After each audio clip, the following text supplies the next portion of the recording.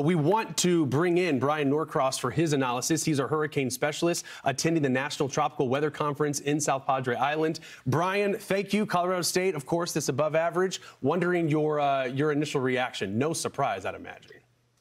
No surprise at all, actually. And if you think about it, last year we had 20 named storms.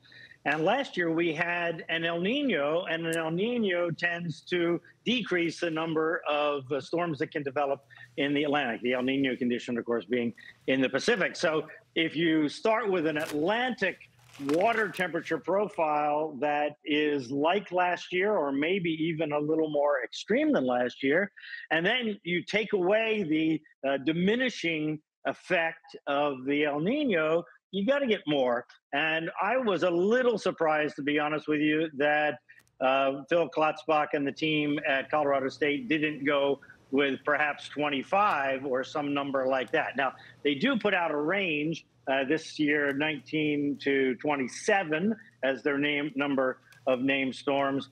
As I said, I thought maybe they would go just a little bit higher, because there is nothing that is on a macro level that would imply anything but a busy season, although that's, of course, never 100% for sure when we look at it in the spring. Yeah, that's true. Bryan, I've got one question for you. We started naming subtropical storms a couple of decades ago. Do you think that's playing any role at all in the number of our named storms that keep on going up every year?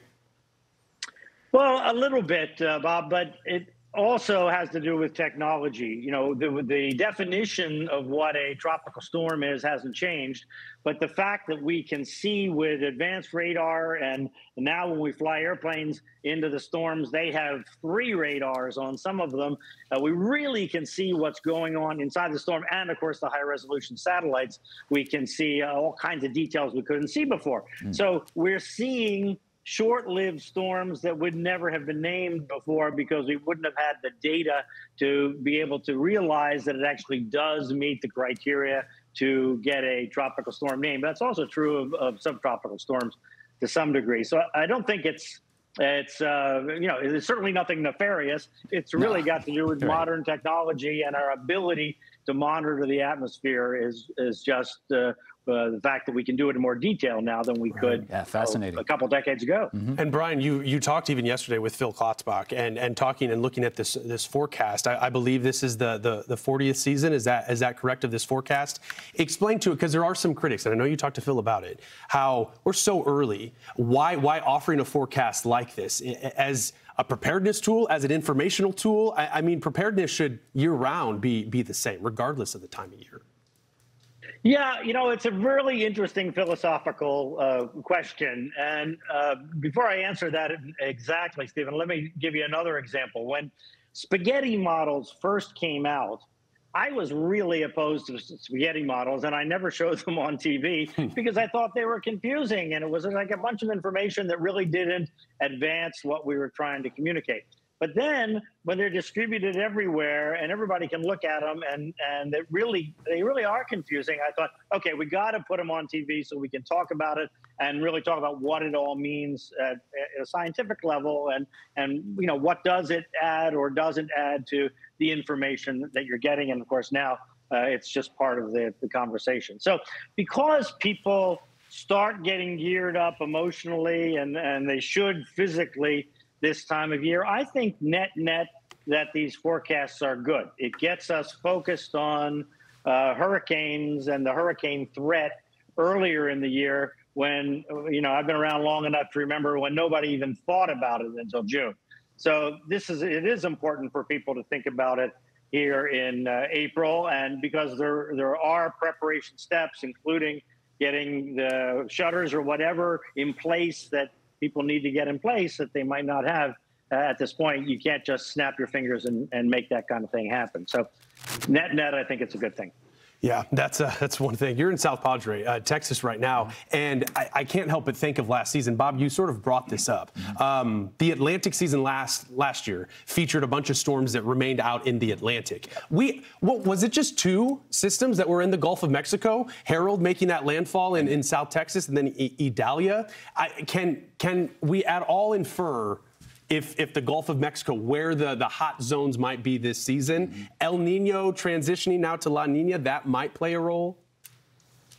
Well, 2 points. One is that generally with the way Colorado State forecasts it, is they say if the season is 50% higher than average, the landfalls we'll put a percentage on them 50% higher than average. So they don't do a lot of magic about that. So if you take all that into account, you have a very high chance of a landfall in the continental U.S. this year, just based on the fact there are more storms in the Atlantic. However, when you have an El Nino like we did last year, generally the weather pattern keeps storms offshore. The odds are about 10% lower of having a storm make landfall. In other words, make it past 60 degrees, which is about where the islands are. More storms turn north out into the Atlantic when there is an El Nino.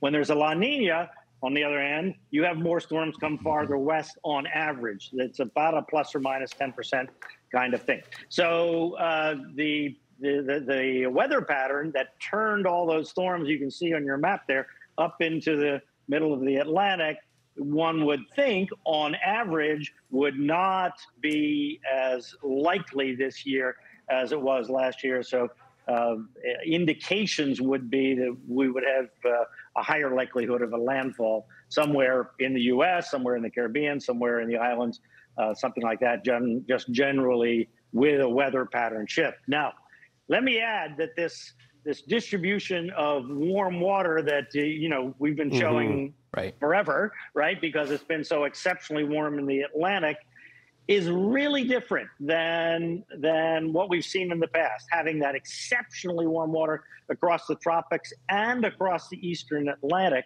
and how that is going to affect the average weather pattern and maybe affected the average weather pattern last year is not at all clear. And exactly what's causing that is not clear. I've talked to a lot of scientists at the hurricane conferences I've been at and the meteorology conferences this spring, and nobody really has understanding of the cause and effect of that distribution of very warm water. Because as you know, the temperature of the water and the way the winds flow are interrelated. Right. So we're a little bit in uncharted territory here. In fact, we're a lot in uncharted territory in terms of trying to compare this season to past seasons because of that very unusual distribution of very warm water in the Atlantic. Well, certainly seems from the initial thoughts, Colorado State University issuing that first forecast, it looks to be a very active season. 23 named storms are going for, 11 of which becoming hurricanes, 5 majors. Bryan Norcross, Fox Weather hurricane specialist, thanks for joining us on the conversation. Good to see you. Enjoy that time down in South Padre. Good to see you. Thanks.